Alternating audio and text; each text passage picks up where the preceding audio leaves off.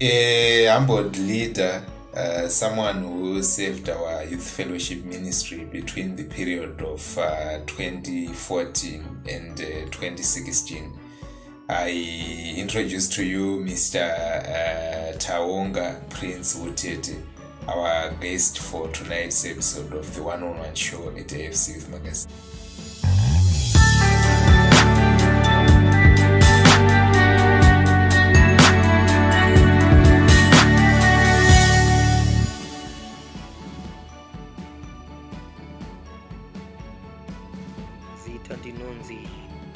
Tawonga Utete lopinda pa number 1 branch mu Central District Matebeland province.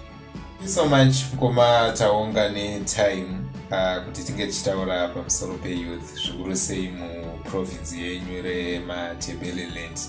So generally speaking, yakadi youth or rakakura zvakadi basa re-youth takatarisa kuprovince kwenyu? On the question of youth fellowship, I think youth fellowship in Matebeland is really ever growing, and it's somewhat promising. Was considering like my challenges anosangana nawo my youth kuti pakutanga ingasinganyeso kugamuchirika zvakanaka, especially in Matebeland. But now because of my activities angari kuitika from 2015 patakaenda ku Harare province, which was the youth conference, like mavabereki, even the feedback was really positive. Waifarira kuti no, at least vana vakauya vaine outcomes akawanda wanda, because pane zvavangadzidza zvakawanda. So I think it's ever growing, irukura, and especially now kuno kuMatebeland kune ma branches afurwa mostly mugwanda, like my rural areas mostly. Mune ma branches afurwa, and then my youth kovo vagamuchira nyaya ye-youth fellowship zvakanyanyisa, and vari kuifarira. It seems kuti hopefully like in the next conference or the next few conferences Matebeland inenge yakutofana kutodividwa nayo kuti irepresentanishi ine manigiri Matebeland like magroups akawanda, maybe Matebeland 1, 2, 3, 4, depending on whatever Matebeland decides to name those groups, because yeah, it's ever growing. Generally, that's my point of view. And alright, of course, on the issue of the last conference that you had hosted in Hamilton, yes, I cannot say we were really happy. The way I hosted, yes, we hosted it to some like standard team, maybe just below par or above par. Of course, it was okay, but I think we could have done better. The accommodation was fine, the location was alright, situation but do the nation in town, which is that's very good. But then because of like nzvimbo dzekugara dzasanyatso kwana, sanyatso nomira mushe, my toilets, so they were not exactly up to standard. Nzvimbo yacho inga ridiki, and like of course isusu seMatebeland we benefited by effect yekuti pane vamwana vasingakwanisi kumbofamba vachienda kure kana vanga vasati vamboenda ma-youth conferences vainokusungunza kuti kunoendwa chichi zvaka-impacta positively pakuti zvakatoita kuti vanhu vazhinji vade kuva involved muma-youth conferences, kuti at least vanoita make sure kuti every conference vanoenda ikoko. So yeah, generally I think it benefited perfect kuti yakashowcase kandi yakaratidza ma-activities and the advantages yekuenda with conference. Interesting. But imimi pakuseva kwamakaita youth mune mu-leadership, ndapi ma-challenges amakaona, especially pamatauro kuti most of the branches anga achiri kukura. Inini I also stayed in Bulawayo in your province between 2012 and 2016. Yanga ichiri kukura as you also pointed out too.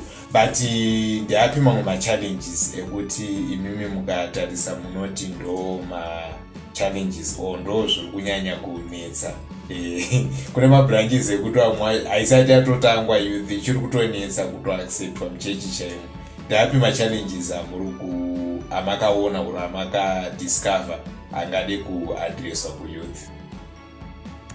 Well, zvandida kutaura inini, what can I say? Well, yeah, pane nyaya dzakawanda dzinoda kuadresswa dzandiri kuona kunge dziri kuregererwa. Mostly pane nyaya rumor ino spread around irikutaura kunzi like youth satanism chichi, pana vanhu vane negativity iyoyo vasiri kuona kunge youth ine potential yekutoti chive chinhu chaicho chindi chinongobatsira chichechi kana kuti chinogona kufambisa shoko raMwari. I think vanhu vanofanira kubva papfungwa idzodzo vogovawo vanhu vakavandudzikawo pashoko, because kana ndiri kuverenga inini shoko rinotaura kuti hapana murayiro unodzidzisa chinhu chakanaka. Mostly kana ukaona munhu uri munhu anongoti kana uchitora shoko ungobva wabati kana ubva tangoti calling other sex emuchechi names, it's a sign yekuti hauna kudzingiswa pashoko ba, haunodzingiswa pamoyo pako, like spiritual of course. Kuti unzwise zvimwe zvinhu zvakadi deeper things of God. There are deeper things of God zvekuti zvivanhu vanofanira kunzwisa, like basically I think in the near future there are so far zvakatombotanga kune dzimwe nzvimbo of course yekuti I think zvinomboitwa paPentecost zviya zvekuti vanhu vanobatsirwa wandudzwawo pamweya, zvekuti even crashing inotoitwawo pama-youth conferences zvinobatsira. I think that would definitely help youth yekuti zvekuti yeah vanhu people would understand, and of course kurayirwa madhimoni chichi service izokwana, and then also ku-youth conference as a vision andakatombopiwa mumwe yandakatonisa no this one should be at yekutoti vanhu vanofanira kusvika pakudzidziswa even kuparidza kuimba kuprofita kuti vazive kuti zvinoitwa sei, zvinoitwa munhu aine pfungwa dzakaita sei, munhu asaite chi zvinhu izvi like tibvise vanhu chi mucorruption yatopinda so far, because pane religious or can I call it religious or biblical corruption yabata youth. Kuri kunzi iyo yekuMatebeland kuri kunzi kuipa 2 or 3 years to come, munoiona yasvika pachidanho chipi? Right, youth fellowship in Matebeland in the next 2 years or so, I think it's really promising. It's going far. It's definitely going far. You could actually agree with me on that one, because even my numbers, like my participation actually my youth conferences, it has grown since 2015. It was before 2015, 2014, sorry, December yakataenda kuHarare. Was it Clemson? I don't remember. Younger, like ndopa yakatanga kuenda Matebeland in a good number. I think it was something 40 or more youths attended that conference, and I was still chairman at that time. And yes, improving actually yangotanga from that, and I decided to pass so far. Of course, because of monetary chichi, zvimwe yacho ndo zvadi zvamboidzikisa pass, of which I think that should be addressed also.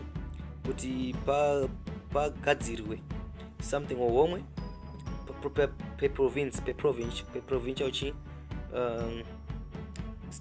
stage or whatever, kuti inochitarisa chi nhau dzekuti vana vanofamba sei, transportation, food accommodation zvese izvozvo ndo zvimwe zvacho I think that needs attention zvishoma, of course a lot of course, yes, and yeah basically that's it.